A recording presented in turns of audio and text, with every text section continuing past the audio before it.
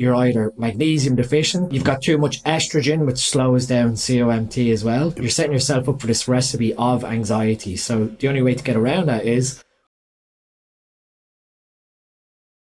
It's really dependent on everybody, because Chase just ran like 350 milligrams of tren per week alongside of all this test and EQ, and he felt fine. Yeah, which is interesting because that would be like the worst combo for me is super, super high test and low tren. Yeah, and EQ with tren, I mean, it's like anxiety in a bottle. And he's chillest motherfucker I know. Yeah.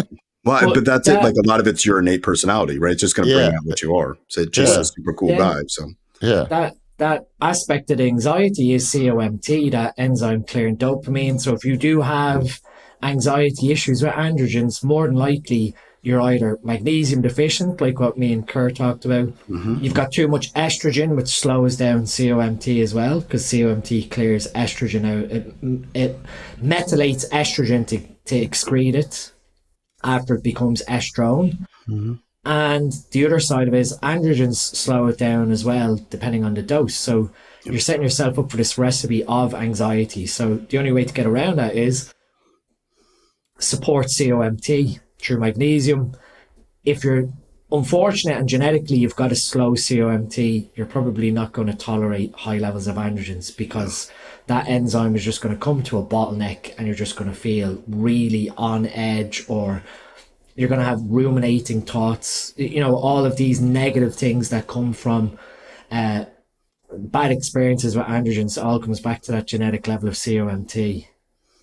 So when we're talking about magnesium, we're talking about supplementing with maybe 100 to 200 milligrams magnesium glycinate or citrate with meals. And then the last meal of the day could be like 300 milligrams magnesium from magnesium threonate, which is like 3 or 4 grams, because the threonate contains so much of the tablet. Yeah. So when me and Kurt discussed it, 10 milligrams per kilogram body weight is like the literature set point as the minimum level. So like someone who's 100 kilos, that's 1,000 milligrams. Yeah. And if you look at, 2 capsules of magnesium bisglycinate has 150. So if you're doing, 2 throughout the day for 4 meals, you're only getting to, 600. So you've taken, 8 capsules and you've gotten to 600. When you say to guys, you might need 16 capsules of magnesium per day to get, above 1,000, they're like looking at you with a funny face, and you're like, well, magnesium is very difficult to get from food. Nowadays, yes. Nowadays, like we spoke about it, 100 grams of spinach, raw spinach, which is like a bag of spinach, has like 90 milligrams of magnesium. It's very difficult to get the RDA is set at 3 to 400 milligrams, but you know how flawed a lot of the RDAs and upper tolerable limits have been derived, that with magnesium 10 milligrams per kilogram, the trick that we spoke about is your ALP enzyme on your blood work should be above 70. If it's not above 70, you need more magnesium. Correct. Oh, really? Yep. And that's what we use it for. Okay. So my alkaline phosphatase is always a little bit on the low side, but my zinc intake and my magnesium intake is sky high. It's possible the magnesium's not high enough. So the other side, maybe your copper, like what you're talking about on the last sort of setup, Steve, that your copper balance, and I recently read into a lot of the studies of how like the upper tolerable limit of copper was derived, and it was based on what is the minimum amount we can put in food for prisoners, basically. And that was how they came up with the RDA for copper. And then they sort of looked at what was the sort of a potential toxic dose in rats, and then multiplied it by 10 for humans. And that's sort of where they ended up broadly at that sort of 10 milligram upper limit. But if you go and look at studies, there's no potential toxicity from even case reports of high copper intake as well. So that 10 milligrams that people are always like, oh, I can't go above that. From what I've read recently, it looks like people can go above 10 milligrams of copper, depending on the zinc balance and magnesium. I was going to say it'll block zinc is the problem. But most bodybuilders taking a ton of zinc, and when you're taking loads of zinc, you end up driving copper down, you drive ceruloplasmin down. So, and then magnesium suffers, that's iron goes with it. And it's the 4 of them are intimately linked. That magnesium is, the one mineral that most guys, if they have mental issues, sleep problems, energy problems, currently I take 2,000 milligrams of elemental magnesium per day, between same here. different types of supplements. And Yeah. I wish I'd done it a lot sooner. Like, I guess I learned all this probably 3 to 4 years properly into bodybuilding. At those first 3 to 4 years, you're trying to learn and figure things out. That if you can tell someone this from the immediate set point of going, it's such an easy thing. It does add a bit of cost, but it's relatively cheap, and the benefit towards your sleep, and your mood. It's just one of those ones that stay on top of, because if you do have anxiety, most of the time it's magnesium deficiency. Yeah, and of course, if your copper levels are low, then your iron levels are low, and you need iron for neurotransmitter synthesis, including magnesium. I mean, a lot of people overlook that. And then now there's a movement about keeping your iron levels super low for longevity purposes, which does make sense. But then you're sacrificing your neurotransmitter synthesis in the process, which are also going to be, skewed from the steroids and then whatever else that you're taking. So I take about 200 milligrams magnesium from magnesium bisglycinate every single meal, 6 times per day. So that's about 1,200 milligrams. And then another magnesium threonate, 300 milligrams. So that's 1,500. And then I get about 800 milligrams magnesium for my diet. But how much of that is bioavailable? You don't know how much of that is oxidized, or the fiber that I'm eating prevents the absorption, right? So it makes it a little bit difficult. I'm willing to experiment to bring my magnesium intake up, see what happens, see if I can raise my alkaline phosphatase, and then get some additional benefits. Maybe I'll feel even more calm.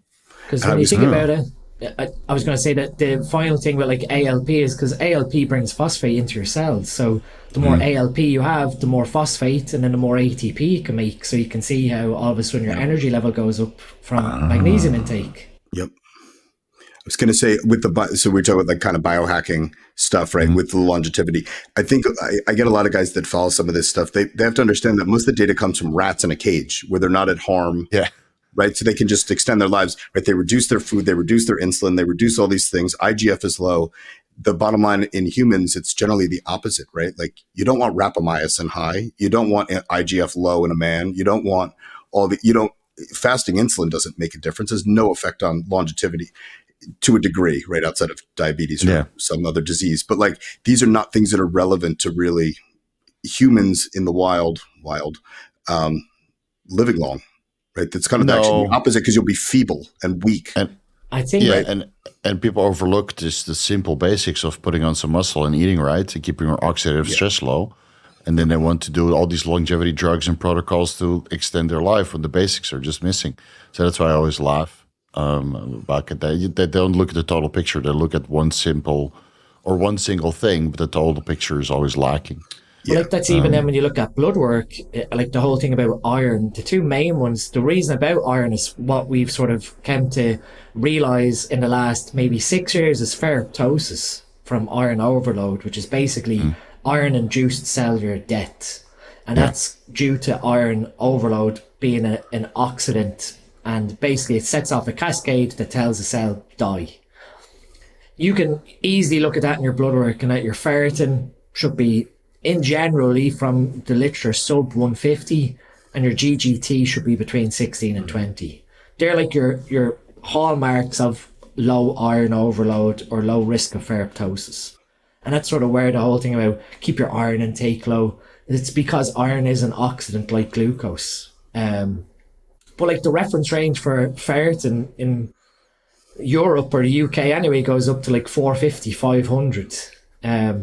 And the way I was explained, and I read it in a great book, another copper book by a guy, Morley Robbins, I think his name was, that ferritin is like an empty shotgun shell, basically. So when ferritin is in your bloodstream, the heavy chains of ferritin don't have any iron. So ferritin basically has been released into the bloodstream, but as soon as ferritin is in the bloodstream, it already releases its iron. So when you've got high ferritin, you've actually dumped the iron that was in that ferritin into tissue. So when your ferritin is, above like 120, 150, you're starting to store iron into your tissues, and that's why you look at transferrin saturation, total iron binding capacity. And that drives more than actually the serum iron, because, you can have, you could have a serum iron of like 14, 15, which is, middle of the range, but your ferritin could be 400. And, that ferritin is dumped iron into your tissue. It's not in your serum, so your serum level looks good. But the bigger picture is the iron that was in that ferritin has gone off into your cells. Yeah. Unfortunately, most of the tests in serum for most things are not relevant to anything that we're looking at. Right? No. And people forget that ferritin is also a marker of inflammation. So if your homocysteine is off and your high sensitivity C-reactive protein is off and your ferritin is off, it has nothing to do with your iron storage capacity. It just means that there's inflammation in your liver and you need to address that. So, of course, not everybody understands this, but that's why it's sometimes a bit difficult and complicated to really interpret your blood work results well. And that's why organ imaging is also so important. Mm-hmm.